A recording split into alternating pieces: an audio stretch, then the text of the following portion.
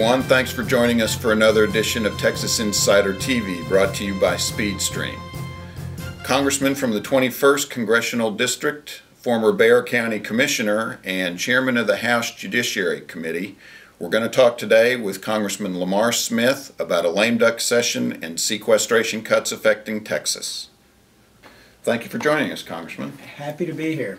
You have been with us numerous times talking about border security and Fast and Furious and your role as Judiciary Committee, but today we're going to delve into something different because as the election's approaching, a lot of folks are hearing about sequestration, Fiscal Cliff, and the possibility of a lame duck session. Tell us what a lame duck session is, and are you really going to have one? We are going to have a lame duck session. Lame duck session occurs after the election, supposedly when all elected officials are lame ducks because they're getting ready to go out of office or be elected to another office and start their new term in January. So it's the end of everybody's term.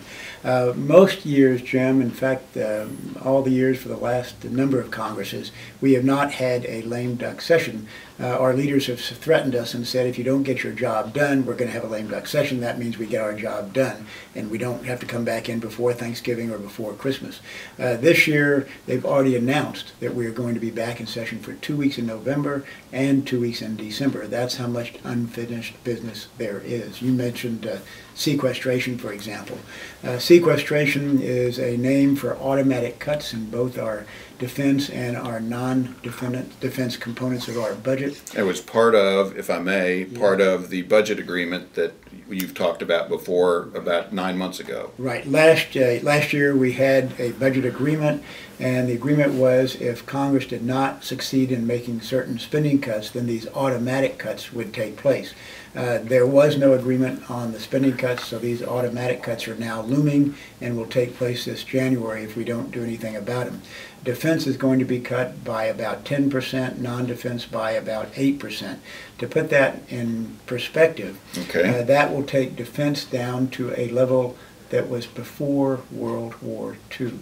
And that is why you've got everybody from Secretary of Defense on up and down saying we can't afford to have sequestration. So there'll be a lot of pressure during the lame duck session for us to come up with alternative spending cuts. So the trade-off back when this agreement was passed was liberals wanted significant cuts in areas like defense. Correct. You all were asking for spending reductions and tax cuts in other areas to boost the economy. That's essentially what's led to this, correct? That's exactly right. What we're really concerned about and what sort of caused all this to occur is the deficit spending that our country has been engaged in for the last 3 years.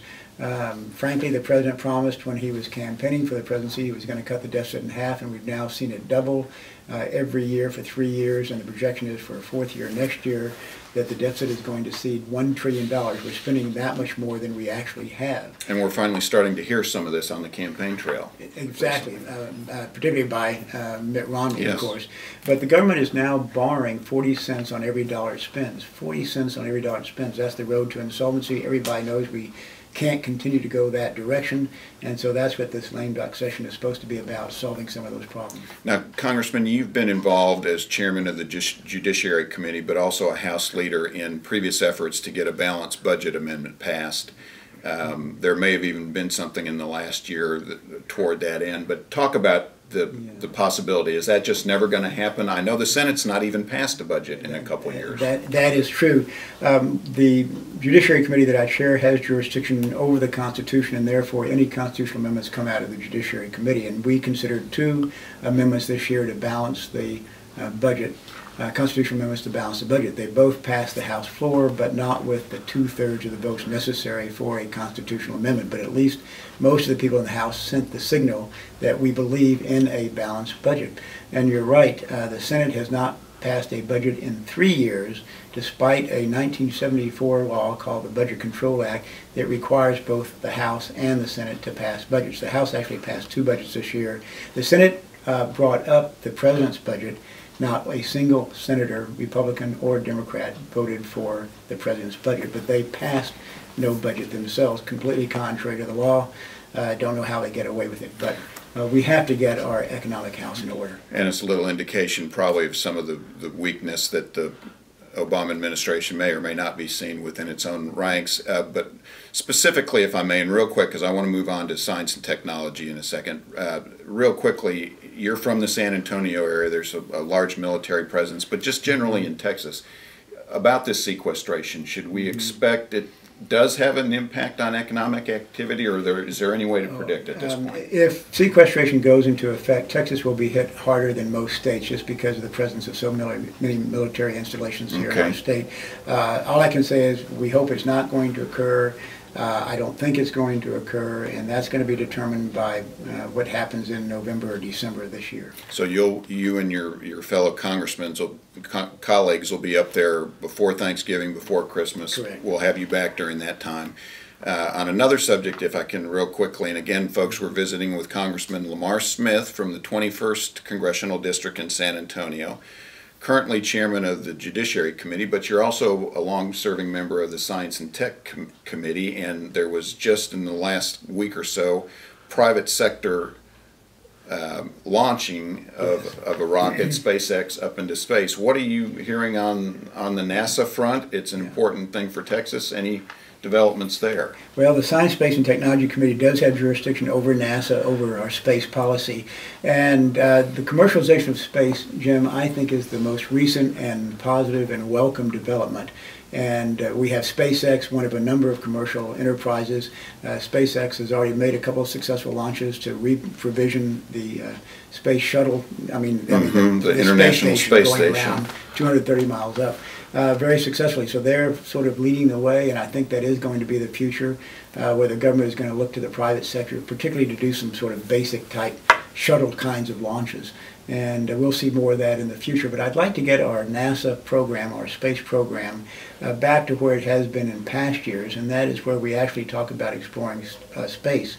This administration has seen fit to try to convert at least part of what NASA's missions are to almost an environmental mission and earth sciences. I think the point of space is to get away from Earth, not to try to convert NASA into an environmental organization. So I'm hoping that in the future we'll remember what we need to do, and that is explore space.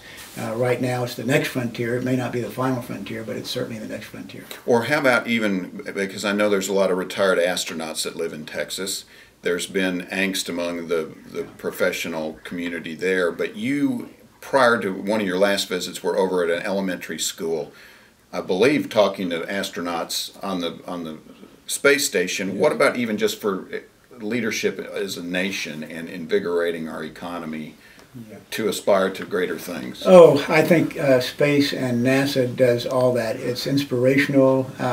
We don't go into space for the spin-offs, but just to list some of the spin-offs, we have flat screen TV, we have laser surgery, we have sophisticated GPS.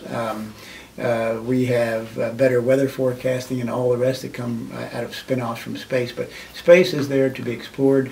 Every country that has survived and prospered have always pushed their boundaries, have always tried to go beyond where they are today, and the U.S. needs to do that as well.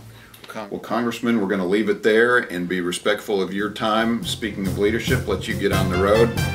Folks, thanks for joining us for today's edition with Congressman Lamar Smith, Chairman of the House Judiciary Committee, Congressional District 21. Remember, you're either an insider or you're not. I'm Jim Cardle. Thanks for joining us.